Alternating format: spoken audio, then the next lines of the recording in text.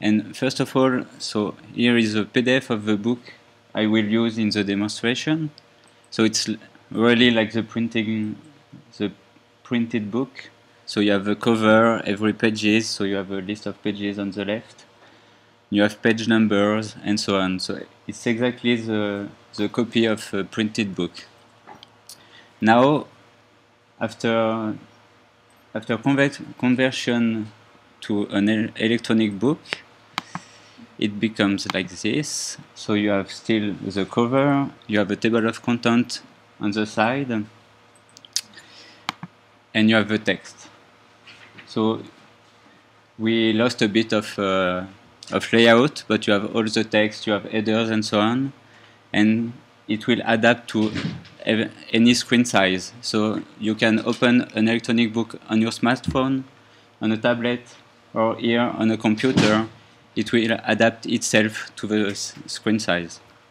So if I change the screen size, here you have the text which will reflow according to the size of the screen, which is not the case in a PDF or in a traditional book.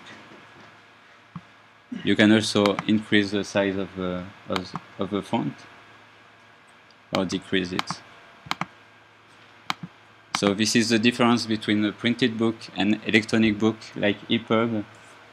The ePub will automatically reflow according to the screen. So on smaller screen like smartphone, it will reflow and it will appear differently on big screen, computers or tablet.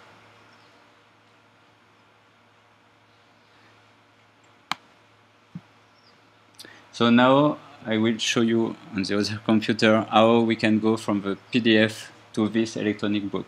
So how to extract the text and how to put it inside this standard format.